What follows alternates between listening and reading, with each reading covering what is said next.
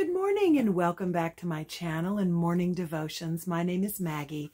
If this is your first time stopping by, I hope you decide to like and subscribe and click the notification bell and then come back and check out some of the other content I have on my channel. It is Thursday, August the 3rd.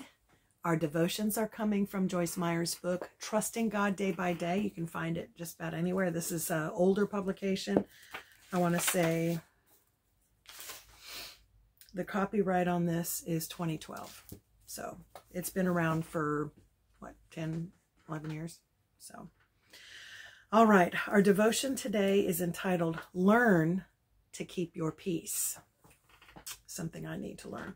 Philippians chapter 4, verse 11 is our scripture, and it reads, I have learned how to be content, satisfied to the point where I am not disturbed or disquieted in whatever state I am. And of course, that's from the Amplified Bible.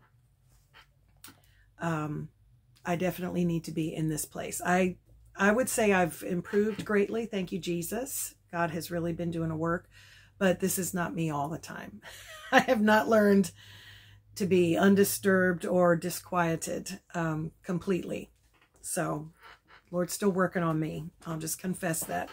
All right, let's hear how Joyce gets into this. Satan tries to cause trouble in virtually every area of our lives. He does not attack every area at one time, but eventually he gets to everything. He brings inconveniences of every kind, and it seems the right thing never happens at the right time. Problems never come when we are ready to deal with them. We may attack people in their he may attack people in their finances, relationships, physical health, mind, emotions, jobs, neighborhoods, or projects.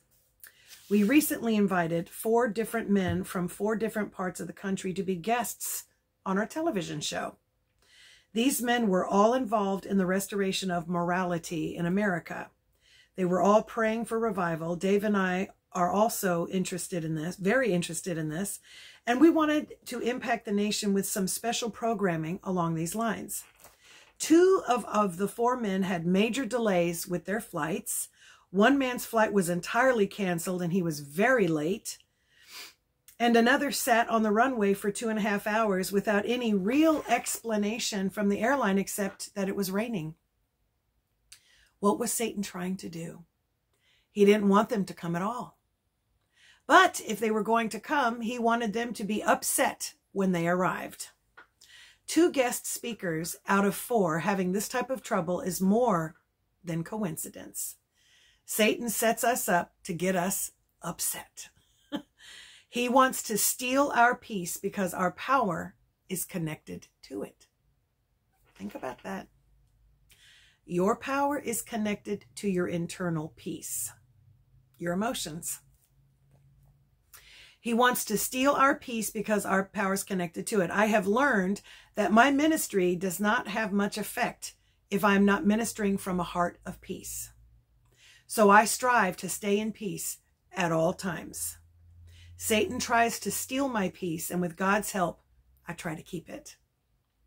Paul said he had learned to be content, satisfied to the point where he was not disquieted or disturbed. It sounds to me as if he always kept his peace no matter what was going on in his life. This is an example that we should seek to follow. It's so vitally important to recognize the enemy's hand in his efforts. His one job, he's a liar, of course, the father of all lies, but he comes to steal, kill, and destroy.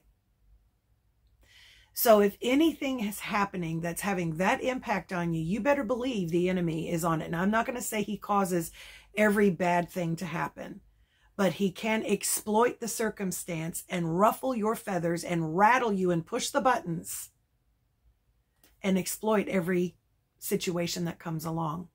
You better believe he will, because he knows, he's watched. I don't want to give him more credit than he's due. He's been around since the fall, okay? Human nature is human nature. We're kind of predictable. He also has his minions about kind of seeing and the circumstances you've gone through. He's the accuser of the brethren, so he's always accusing you of the sin and the faults you have. He's there doing that. Now, he can't be everywhere all at once. Sometimes things just happen because they happen, okay? But he is an opportunist who takes advantage of every opportunity. God is bigger than anything the enemy would do, but don't underestimate what he can do. He can't do anything unless we allow him to do it. But a lot of times we're caught unawares and giving him unwitting permission. We don't realize our choices open doors.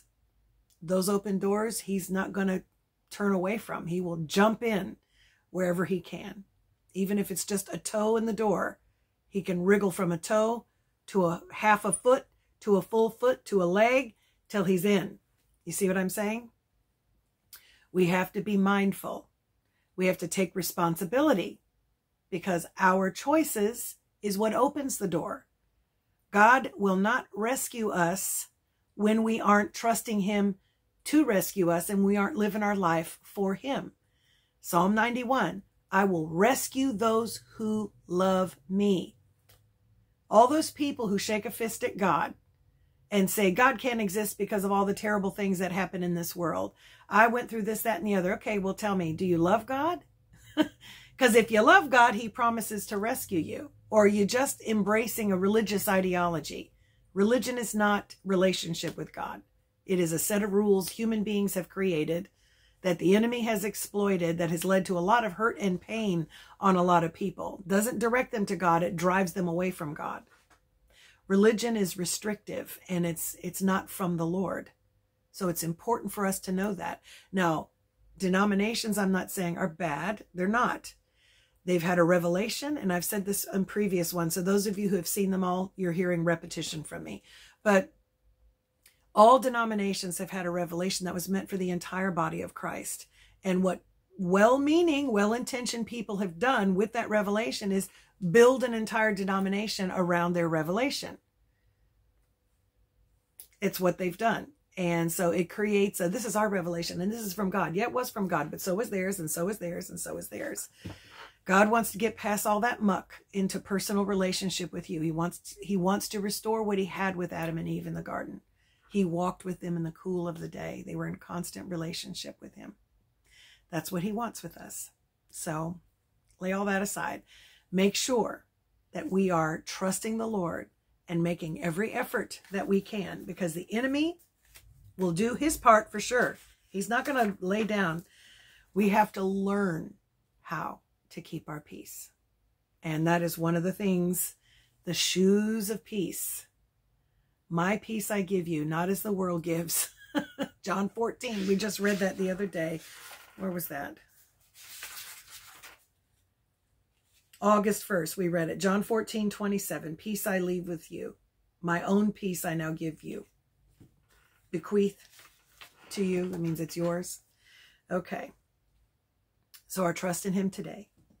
How often do you let Satan steal your peace?